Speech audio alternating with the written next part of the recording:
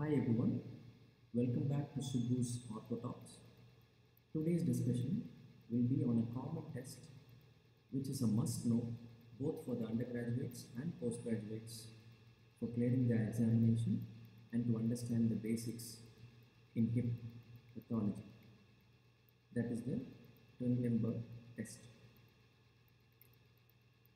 This is the normal anatomical standing position, and to understand the Trendelenburg test better, concentration has to be given to both the lower limbs, especially the pelvic structure. Now an enlarged image of the pelvis with both lower limbs. Consider this red triangle as the pelvis and both the upper corners as the anterior superior iliac spine.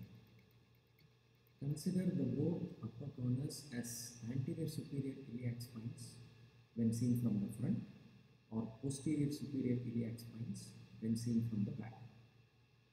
Commonly, Trendelenburg test has to be done from the back, but for better understanding, I describe this test as examining from the front, and hence I have marked both the upper corners as anterior superior iliac spine. These two structures are the femoral bones with the hip joint, and these two structures are the tibial bones or the leg part.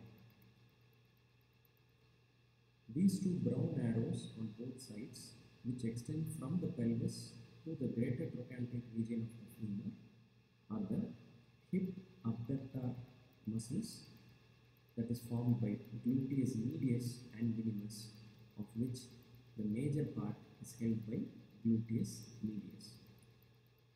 So now these are the common structures which you have to remember to understand this Trendelenburg test better.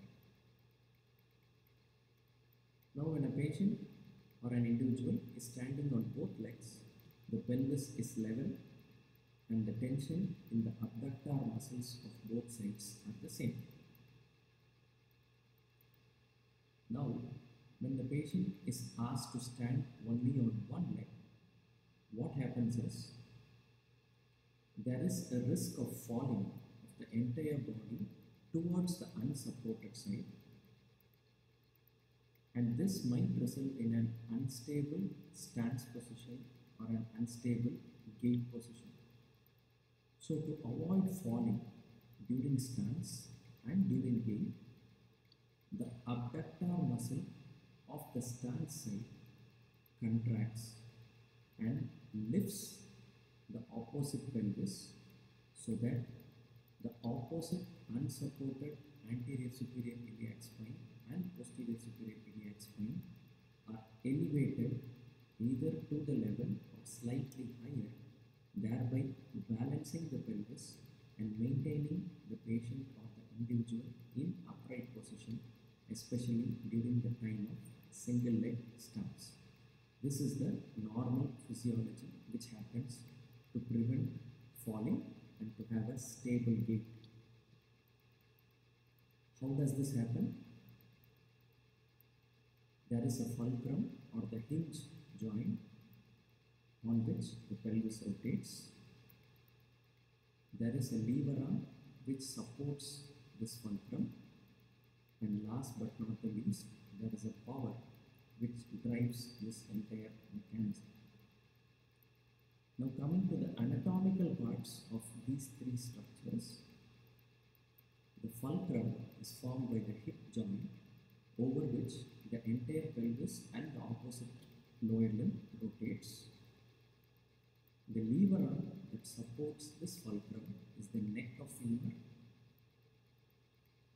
and the power which drives the entire mechanism is provided by the hip abductor muscles, that is gluteus medius and minimus.